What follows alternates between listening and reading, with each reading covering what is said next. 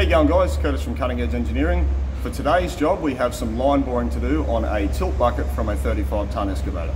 We have the tilting hitch, we have 2 positions on that to line bore, and we also have the 2 positions on top of the bucket to line bore. This is the main pivot point of the tilt bucket. So how a tilt bucket works, an excavator will grab a hold of a hitch. The hitch is attached to the bucket via a 80mm pin, also using 2 hydraulic cylinders to control how far it tilts. The ears on the top of the bucket that the pin goes through, they're in pretty good condition, they're not overly worn out.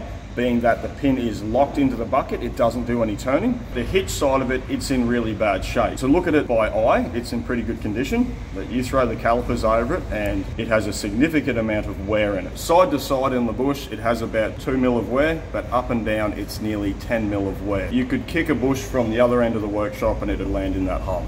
So it's significantly worn out. Not only are we going to line bore both parts, but we're also doing a floating pin upgrade.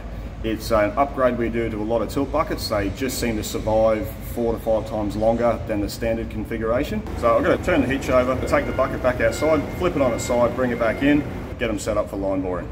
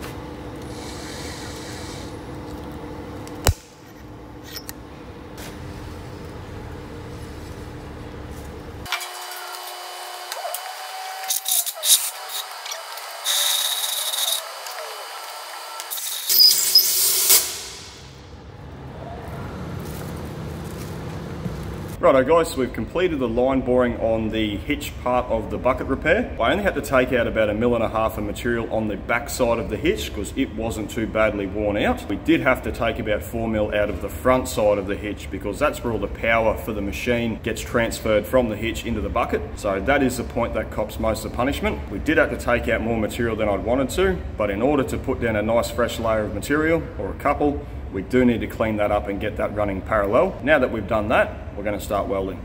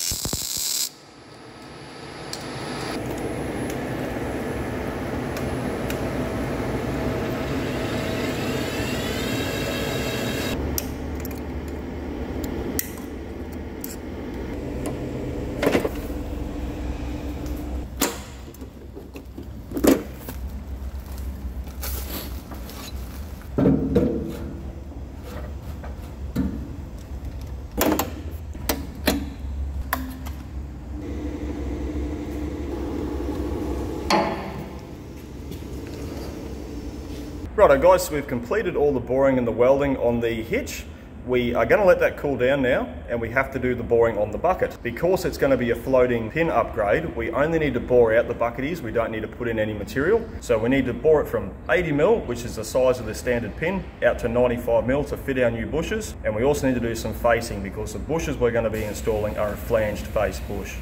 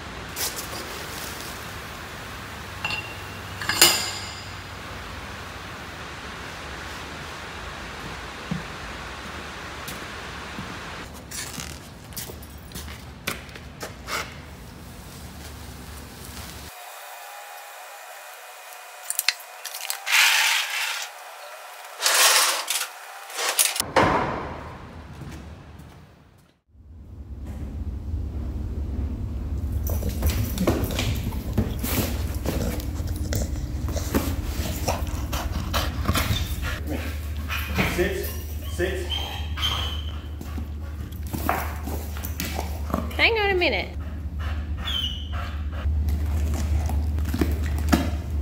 Ooh. Happy birthday to Hang. Aww, from Diesel. Neat. What's this? Whoa!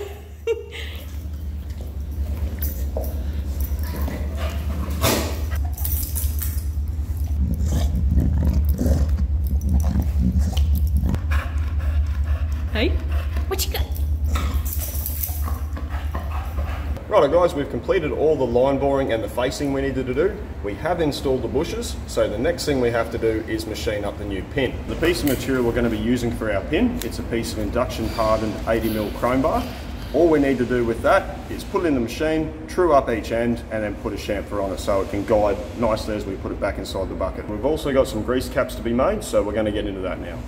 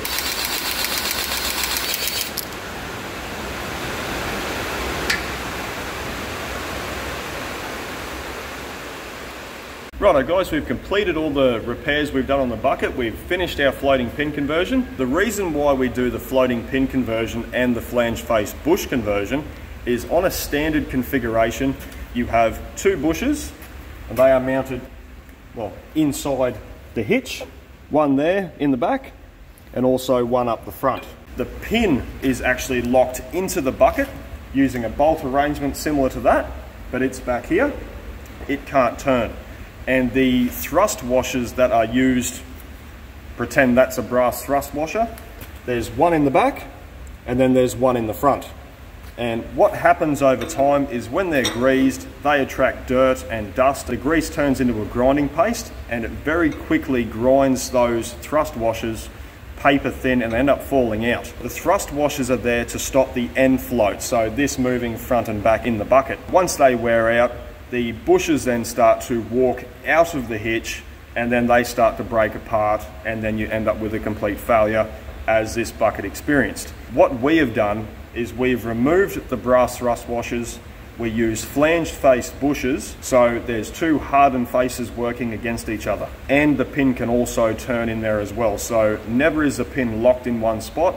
It can rotate with the correct greasing every morning, as all operators should do on a tilt bucket. This modification will by far outlast the bucket. The first one of them I did was in 2015.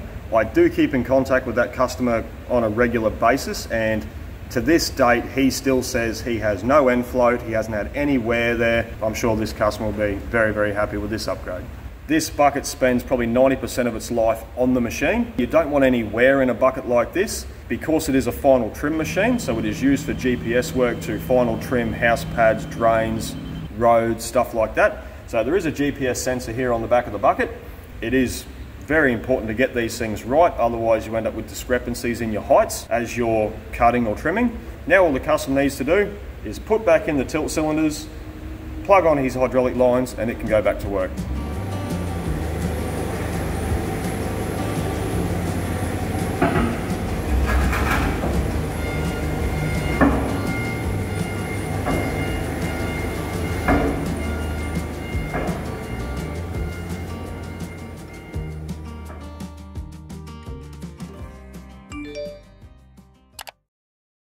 The bores where the bores on the bucket side of the repair is significantly wear.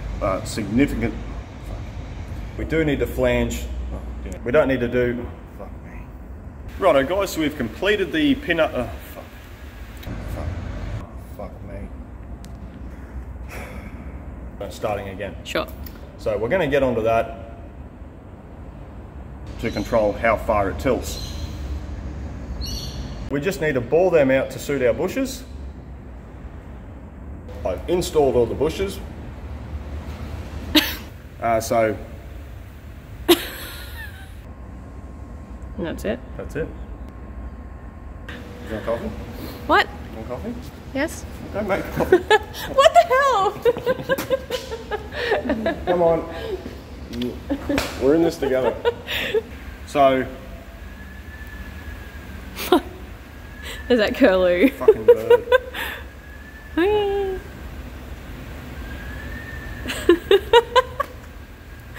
It's very off-putting.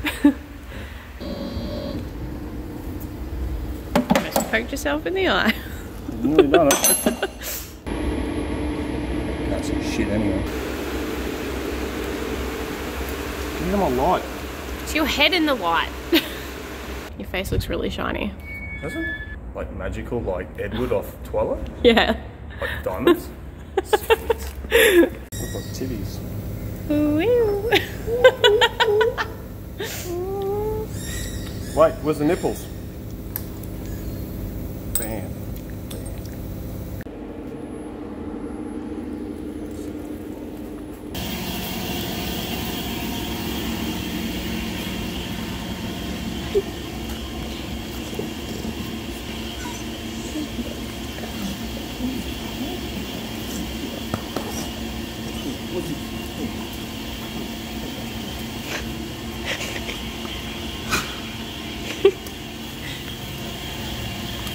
Oi. Swing it. Good boy. Hey, no. Homeless. Drop it. You have it. What you got? Go to work. Go to work. Drop it. Homeless. Hey, it'll wreck your teeth, you idiot. Drop it. Homeless. Well then.